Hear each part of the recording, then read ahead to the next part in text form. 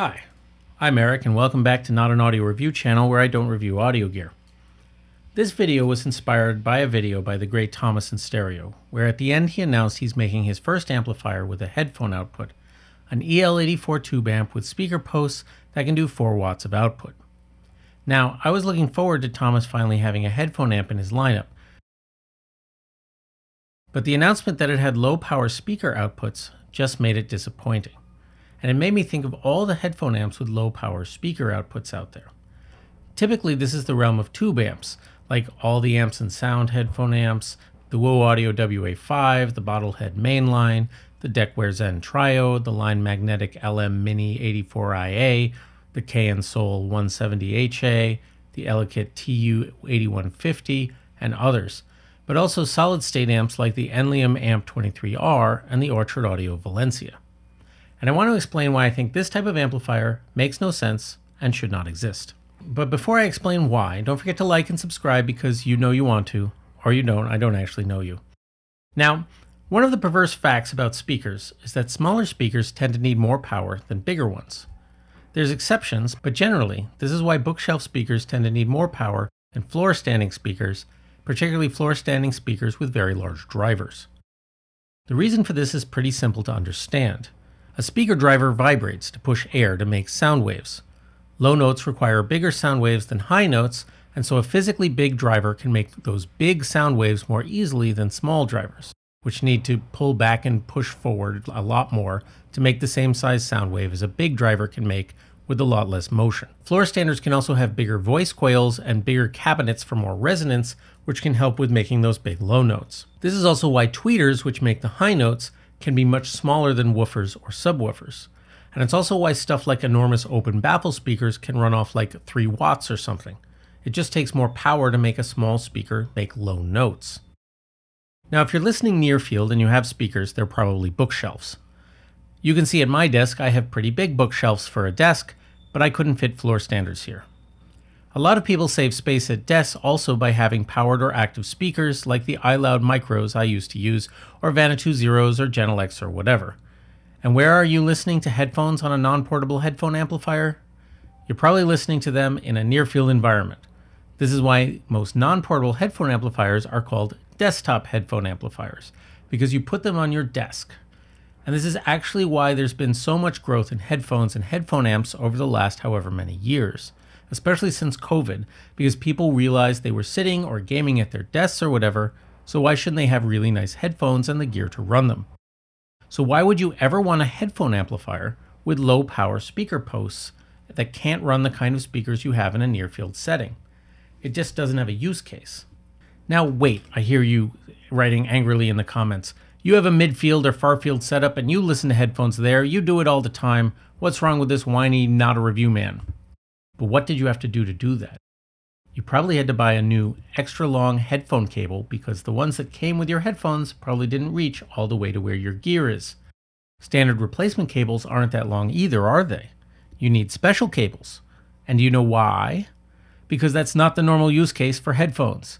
You're an edge case. And not only that, the kind of flea-watt speaker outputs in most of these kinds of amplifiers don't even have enough power to run the most common floor-standing speakers, only really easy to drive ones with big ass drivers or single driver full range things. So now you're a person who uses a headphone with an extra long cable and who has a really sensitive speaker. You're an edge case inside an edge case, which is the same argument I'll use about people who tell me that they're at their desktop using a little speaker with a single full range driver. You're an outlier, and also you have no bass and cone breakup, and what are you even doing? But that's a rant for another time. It's not that I think low power speaker amps shouldn't exist. You have your open baffles or big full rangers, you should be able to get your special amp for them if you want. But why make them headphone amplifiers as well?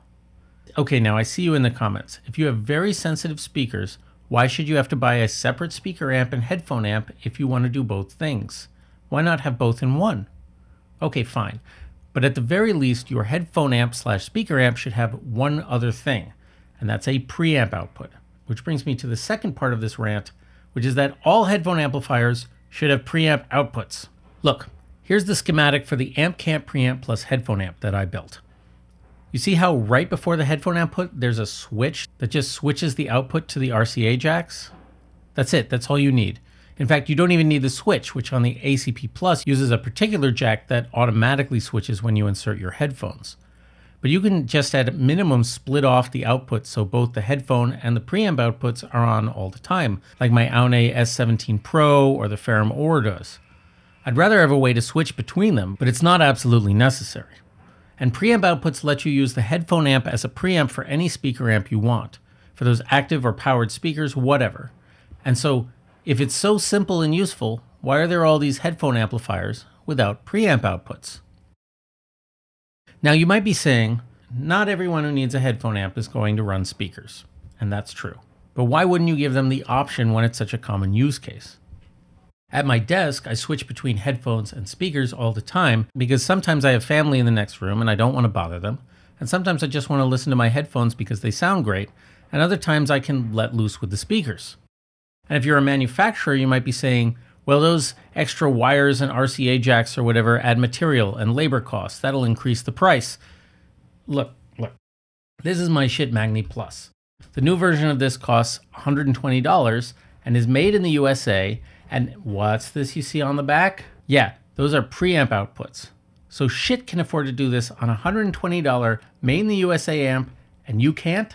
Come on. Or maybe you're saying, I don't want to compromise the purity of my signal path or something. Listen, man. If it's good enough for Nelson Pass, it's good enough for you. Look, here's his $4,000 HPA1C.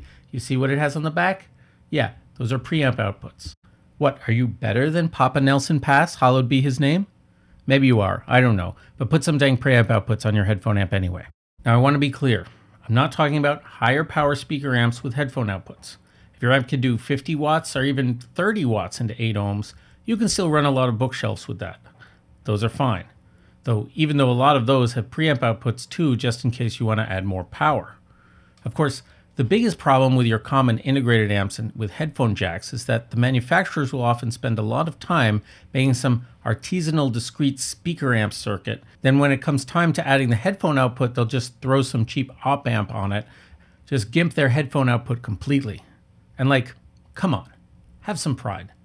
But there are speaker amps with really good headphone outputs out there. Stuff like the Schiit Ragnarok or the LSA VT70 that I had and talked about in my first video. And while those are often a bit big for a desk, you can do it if you're creative. People get racks next to their desk, or I have this L-shaped desk so I can stick gear down there.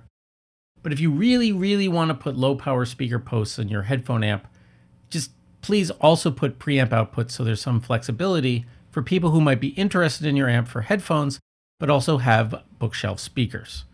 But really, for most people looking for a headphone amp, speaker posts are unnecessary. Preamp outputs are the thing you want to have, that you should always have, and then you can put whatever speaker amp you want after it to run whatever particular speakers you may have, and still have your nice headphone amp. Alright, feel free to tell me how wrong I am in the comments, or how much you agree with me. I always like that. Also, don't forget to like and subscribe. Next time I think I'm going to talk about streamers and why a cheap streamer is still better than an expensive DDC on your computer. Subscribe to get that episode. Bye now.